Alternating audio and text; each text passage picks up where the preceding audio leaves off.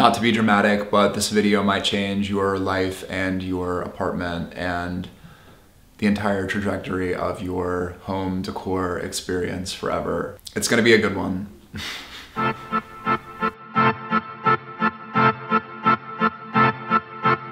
Today's video is one that I am so excited to share with you guys because it is on one of my favorite topics relating to home decor, and that is Facebook Marketplace. Now, if you follow me on social media, you have seen a lot of videos that I posted relating to Facebook, the things that I've found, even some tips that I've shared here and there about how I find my favorite things on Facebook Marketplace. If you don't yet follow me on social media, I'd love for you to check out my Instagram and TikTok.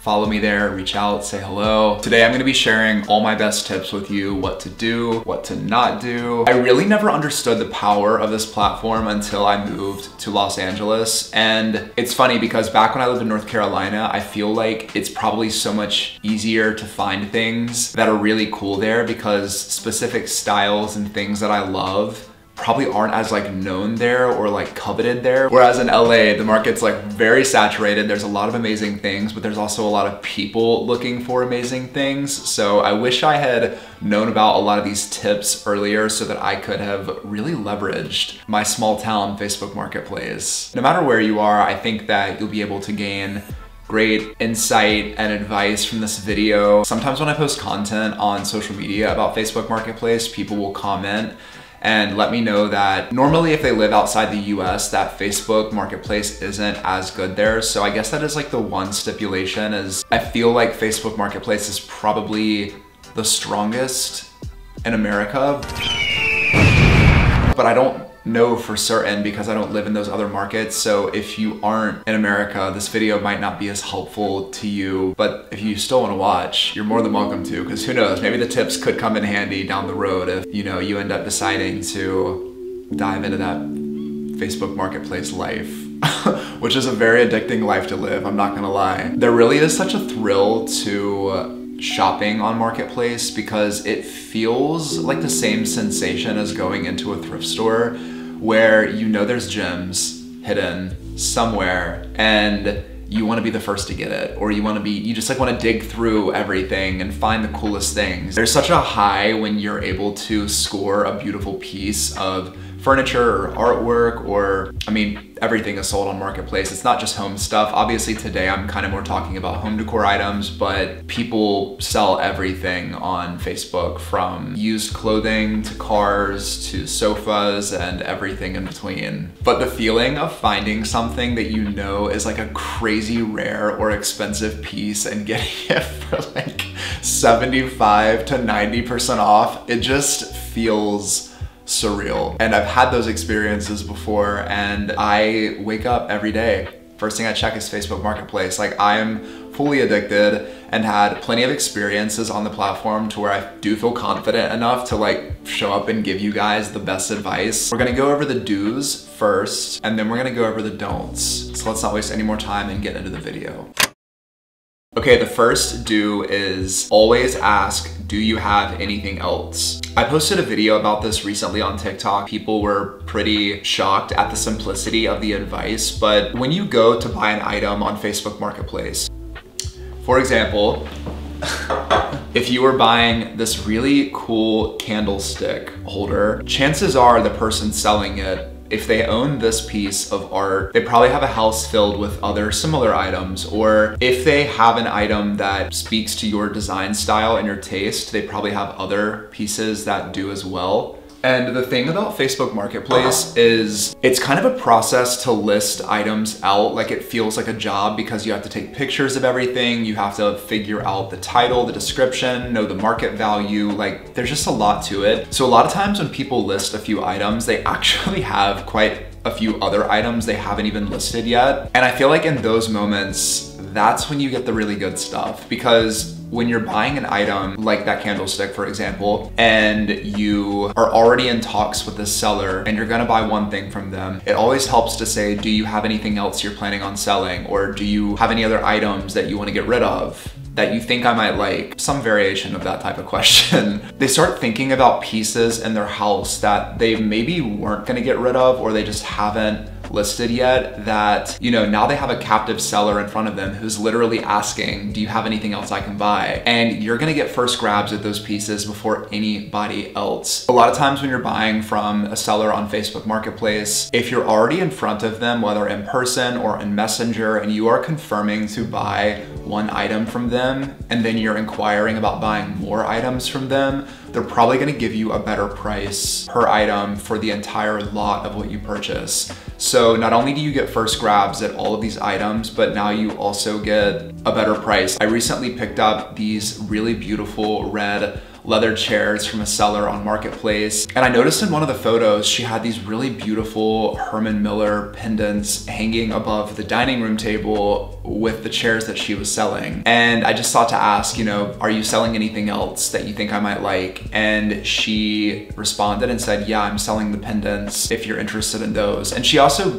gave me a few other things that she was selling. I wasn't really interested in those other pieces, but of course I was interested in these really amazing Herman Miller pendants. We ended up negotiating a bit back and forth, and I got all three of them for $200, which is crazy because one of these alone retails for $400, and most of the time when you find them used, they're still pretty close to their retail price, and a lot of times they're pretty busted looking, like they've got a hole in them or some other issue that, you know, deals with the structure or the integrity of the pendant itself. I've done this plenty of times before with sellers. This is just the most recent example of doing it and having success. This is a big piece of advice that I recommend you try implementing when you shop on Facebook, because it has really worked wonders for me. The market here in LA is very intense and people snatch stuff up quickly. So if you can get at these pieces before anyone else, that's your best bet. That's how you secure the really rare pieces and the best deals on Marketplace.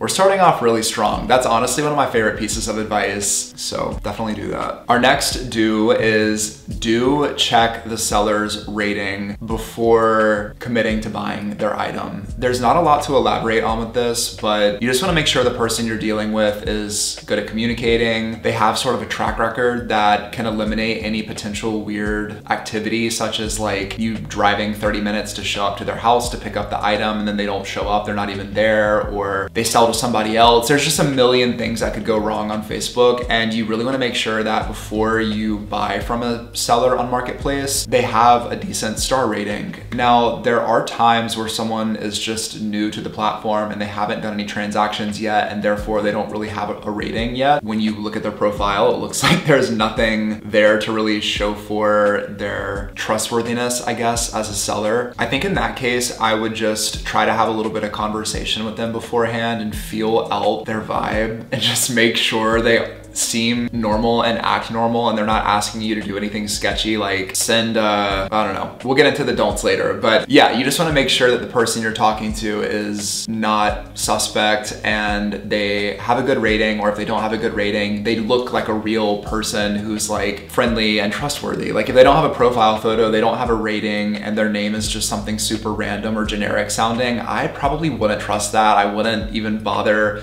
engaging with whatever item it is that they're trying to sell. This one seems really obvious, but there's just been times where I've heard stories, and the rating system exists on Facebook for that reason, to really help eliminate bad experiences. So check the rating before you buy an item. The next do is ask for clear pictures. If a seller lists an item that you think might be amazing, and then the images and videos that are on the listing are really blurry or bad, or it's just not super clear, like the condition, don't be afraid to ask for clear images. Especially if you're buying a piece of furniture that's maybe not necessarily like a steal, like if you're spending a good amount of money on it, you wanna make sure that the item is in good condition before you commit to driving over and checking it out and dealing with all that comes with buying something like that. A sofa, for example, can cost $1,000 to, God, I've seen used sofas for even in like the $5,000 to $10,000 range on Marketplace, but you want to make sure that the listing you're shopping from has really clear images, because if you go and see it in person and you notice all of these like damages and stuff, but you just drove an hour to get there, you're gonna probably feel some sort of like weird pressure to maybe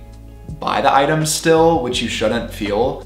More on that later. It's kind of like a dating profile. Like, you're not gonna feel confident in going to meet up with someone if their dating profile images are really blurry or weird or abstract, and it's like you can't really see what you're buying. If that makes sense. There's not too much more to elaborate on at this point. Just, yeah. Sellers will normally send you much clearer images after the fact, or if there's like a certain spot that you're like, hey, can you like take a closer image of that area? Like, I just want to make sure that's not what I think it is, like a rip or whatever. Just do it. Just ask. The worst they can say is no, and then you dodged a bullet. The next do is do ask if the price is flexible, because it almost always is. Most people don't list items on Facebook with the intention of actually selling the item for that exact price. Even pieces that are more rare or desirable, I feel like there's always some flexibility in the price. So it never hurts to ask if they're willing to work with you on the price a little bit, especially if you are a serious buyer and you're trying to pick it up ASAP. People really value simplicity when they're selling on Facebook Marketplace. So if they find a buyer who's serious, the process is simple with them, it's very straightforward, and they know that the person's gonna actually come and pick it up today to get it off their hands, they'll normally work with you on price. And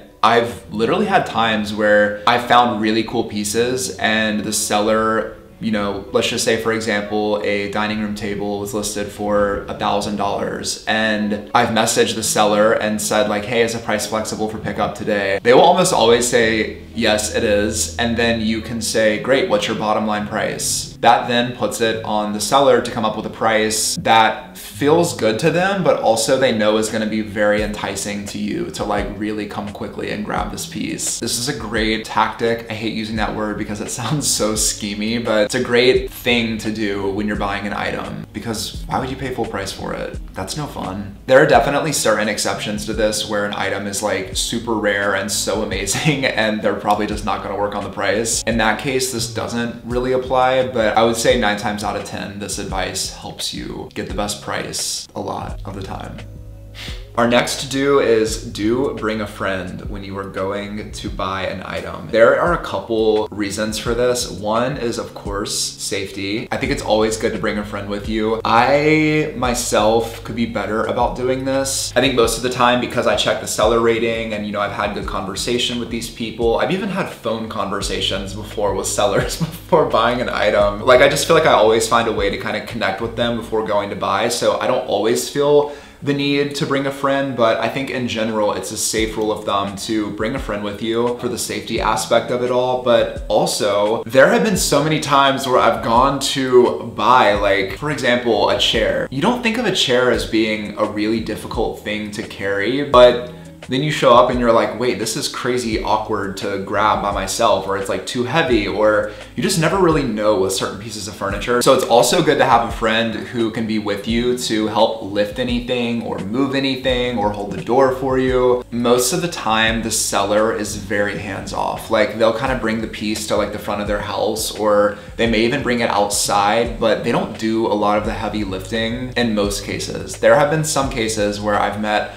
very nice people who have helped me literally load stuff into my car, where I came completely unprepared to these transactions, and then I'm like, oh my God, I don't even have anyone to like help me get this. Like, what am I gonna do? And the seller was super nice and helped me, but there's a lot of cases where that is not at all like feasible. Never want to assume that the seller is gonna help you do all of that. So having a friend is great for safety, but it's also good for moving pieces and just dealing with the process of transporting whatever it is you're buying. Our next do is do send a deposit if you find something that you know you love and you think a lot of other people are gonna try to get it. Even if you can pick up something immediately, I really feel like it's good to still send a deposit, because there have been times where I have been in conversations with someone and said, hey, I wanna come pick this up. When are you available? And they would say, sounds good, I can do this evening. And I'd be like, okay, what's your address? And in the middle of like waiting to hear their response, it doesn't matter if you're the first person to reach out about an item. I think it really comes down to who is sending a deposit or money first, because for the seller, that indicates that you mean serious business. And when there's money involved, like, it's yours at that point. Like, even if you send $25 to hold something, or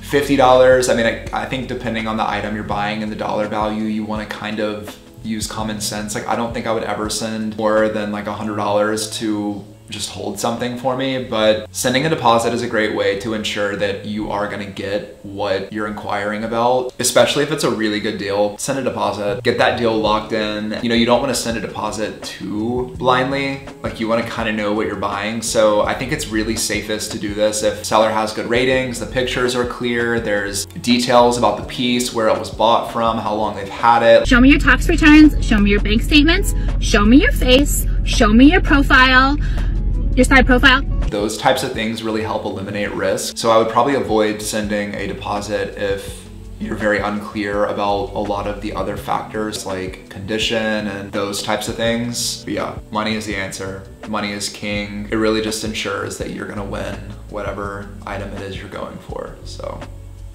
even a little deposit just shows that you're committed. So be sure to do that if you can. For our last do communicate with a seller if you've bought something from them and you notice something that was not described in the condition originally. Because there have been times where I have bought items before and had them delivered, or even when I've gone to pick them up myself, and you get them in your space and you're like, wait, there's like a giant rip in the back of this chair. Or, you know, like this rug has like a weird stain on the corner of it that was not in pictures and was never talked about. You wanna make sure you communicate with the seller about this, because they will most of the time try to make it right, because there's a rating system on Facebook Marketplace. I always will communicate if I'm like, hey, I just got home and I noticed that, you know, X, Y, and Z is wrong. I would have really appreciated if you had communicated that beforehand with me, which sounds like so Karen to do, but I don't know, it's like a lot of energy and money to do these transactions, and then you've got to pay for shipping too, or go through the process of picking things up yourself, all that. You want to make sure that like you're getting things at a fair price and that, you know, everything was transparent and communicated properly. You know, in certain cases, there are things you find for just insane prices where it's like, okay, I've just got to kind of accept the loss a little bit if there's like this little tiny damage. I mean, I don't think you should be like so over the top, because if you are buying a used item, like it's used, so you have to kind of accept that. But this is more in like major cases where you get a piece into your apartment or house or whatever, and you realize like, oh my God, there's like all these little things that I didn't notice before or never would have thought to ask, and they didn't state any of these damages in the description or in pictures. Bring it up to the seller, see what they say. Hopefully they'll make it right. And if they don't, then I don't know. It's on you if you want to leave a bad rating. I personally feel really weird leaving bad ratings, but luckily most of my experiences have been really good. Then you also don't want other people to buy from them and have similar experiences. So this is me giving you permission to like, it's okay to message the people and bring it up and try to get like a little bit of the money back, or at least an I'm sorry or something. I don't know. Okay, now we're gonna get into the don'ts. I gotta sit back for this.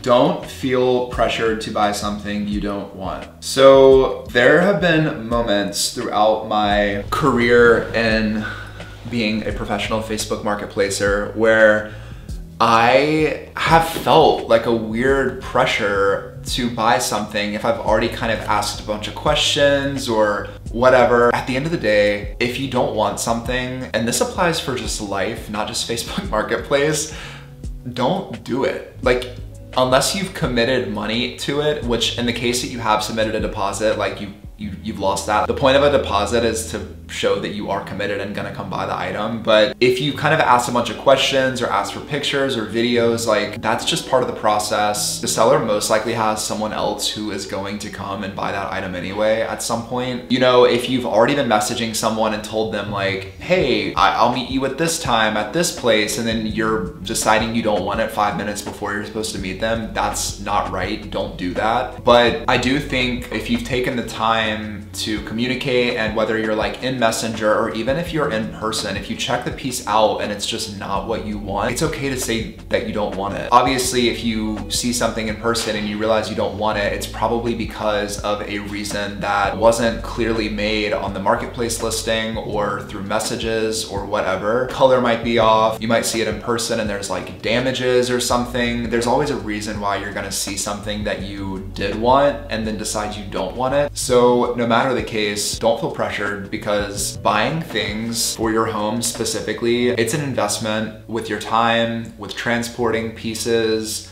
And then if you decide you don't want it, you have to go through the process of reselling it. Just don't buy things you don't actually want. There's just no point in it. It's okay to change your mind as long as you're doing it in a way that's moral and just and not like rude or completely disrespectful to the seller. Yeah.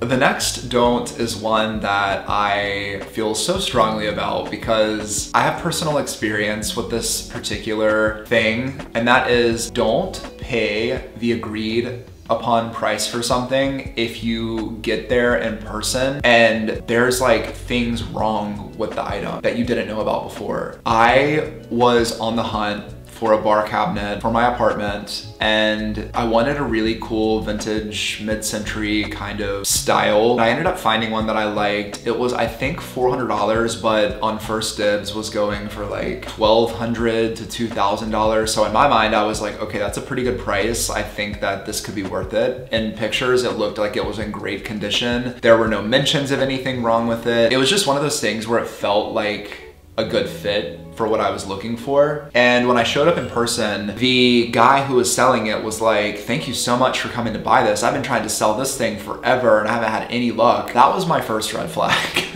I should have been like, okay, I wonder why. But then I saw it in person and realized that there was like a chip taken off the front veneer. The wheels that it rolled around on were super weird and like not wobbly, but like you could tell they just were not in the best condition. I think one of the wheels at one point fell off while I was like lifting this piece of furniture up. There were like stains and chips and stuff inside of the cabinet itself. Overall, the condition was probably like a 3 out of 10. It was just not great. And even though I was getting it for a pretty good price, the price I was paying was for a condition that was different from what the reality of the condition was, if that makes sense. I was in a pinch because I actually needed this bar cabinet for a brand deal, and I ended up just paying him the price. I sucked it up because I was there, and I left feeling very defeated because I don't feel like I got what I thought I was going to get. I honestly regret not saying like, hey, I didn't realize there were like all these visual damages to it. Would you be open to giving me like a slightly better price because of that? Because I don't feel comfortable spending the amount that we agreed on because the condition is not the same as what it was presented as online. I think the man would have probably taken $50 if I had offered it to him at that point because he was very much trying to get rid of it. At the time, I felt uncomfortable asking that, and honestly, it still haunts me to this day that I didn't request a better price for the piece that I bought, because I do feel like it would be justifiable to get a discount on it considering the damages. So learn from me, and if you go to buy a piece of furniture or literally anything in person and you've agreed on a price and the condition is not what you thought it was, ask if they're willing to discount, and if they aren't, it's okay to walk away and just say like, sorry, this isn't what I thought it was. Bye. Okay, our next don't, and this is kind of something that we already discussed earlier, so I'm gonna be pretty quick on it, is don't expect the seller to help you do anything in regards to moving or lifting or transporting whatever it is you're buying. In some cases, the seller will help you, but it's always good to be prepared and expect that they're not going to help you. I have literally gone to pick things up before and forgot about the fact that, oh yeah, like I can't lift a sofa myself, and I'm buying this from like an older woman. Like she's definitely not lifting this sofa, so then I'd have to like go arrange that myself. It's just one of those like things that can be easy to forget, so I wanted to include that in this just to keep in the back of your brain. Yeah, never expect they're gonna help you move things, because a lot of times they won't, sometimes they will, and if they do, give them a really great rating. That is super nice of them. They don't owe you that. It's a very rare thing to find sellers who will go the extra mile to help you, because they don't really get anything out of helping you lift or move or do whatever with whatever you're buying. Our next don't is don't be unreasonable with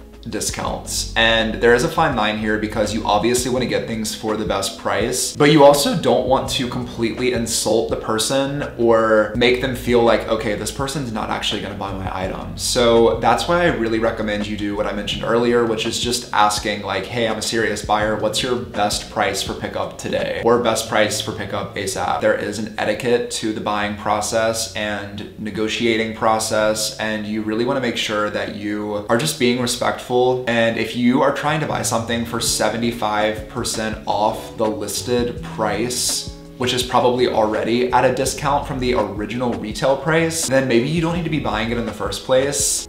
You know, you want to come across like you're a serious buyer and you want to get the best deals, but just always try to do your due diligence or research into what you're buying. And if the price they're selling it for is already a really good deal, and if you want something on top of that, maybe like 15 to 25% off additional. Honestly, if it's an item that's pretty desirable and they already have it at a great price, it's probably gonna go like that. I mean, pieces move quickly. So yeah, just try to be careful when it comes to negotiating and remember to be polite. Our last don't is also one that's a little bit subjective depending on, I guess, you and your buying style. Don't deal with people who are not local to your area. And I don't mean like they have to literally live in your city, but more so like, can you go see the item in person, or are you picking it up in person, or are you paying them in person? I think that a lot of times when things start getting shipped or delivered from very far away, it just increases the risk factor of the transaction. And I think when it comes to home items, once again, they're always most likely some sort of an investment. And I would really want to make sure that whatever I'm investing in is exactly what I want it to be. So I like to go and meet in person, either at the person's house or some sort of public meetup spot if it calls for that. You know, there's certain things like, I'll bring my candlestick back out. If you find this on Marketplace and it happens to be in a different state or something, I don't know how it would even pop up on your Facebook Marketplace, but sure, pay for shipping and get this delivered to you. But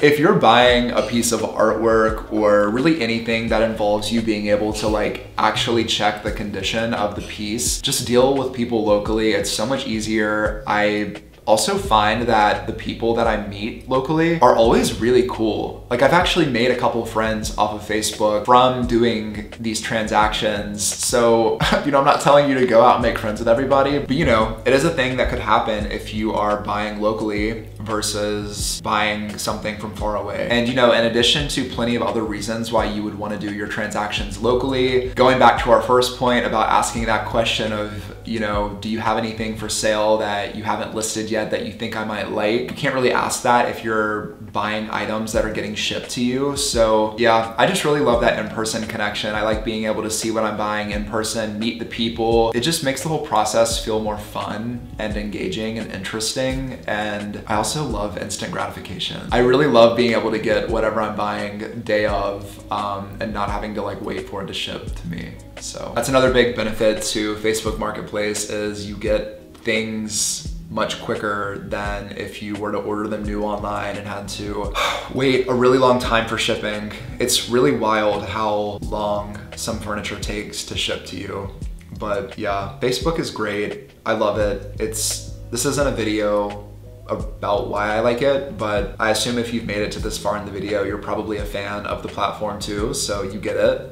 All right guys, that concludes today's video. I really hope you enjoyed it. I had a lot of fun sharing my best do's and don'ts with you. Before you click off the video, be sure to hit the like button, subscribe to my channel if you have not yet already done that, and also leave a comment and let me know, what is your best Facebook Marketplace find that you have ever come across? This is a chance for you to really just showcase your win, because I'm really curious to know what you found and the price you got it for. Thank you guys so much for watching. I will catch you on the next video. Bye.